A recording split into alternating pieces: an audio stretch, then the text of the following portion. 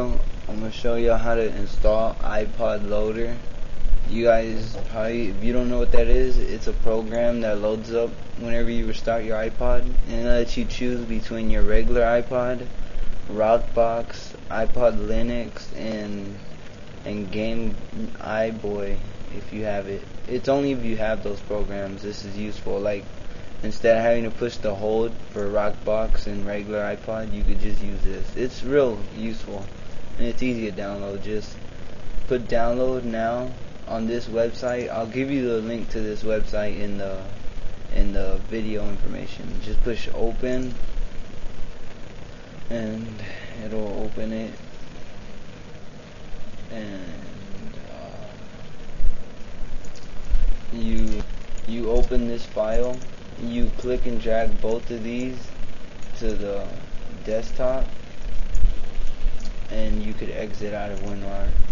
And then you go to, and with the iPodLoader file, you put start, my computer, go to your iPod. Mine is Jacob's iPod, but yours is probably different. And right here, you click and drag the iPodLoader file in here, and you drop it. But I already have one in here, so I'm not gonna put it in there, but that's what you do. And see, mine is right there.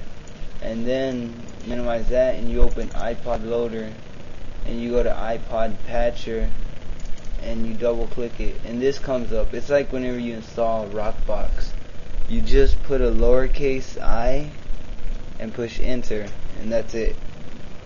And then wait for it to do whatever it does, and then push enter again.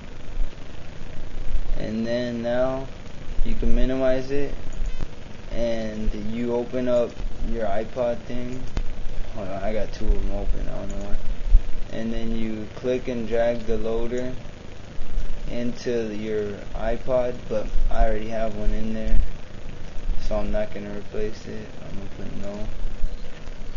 And that's how you do it. And then you eject your iPod and you'll have it. It's real simple. That's all you do, and you have it.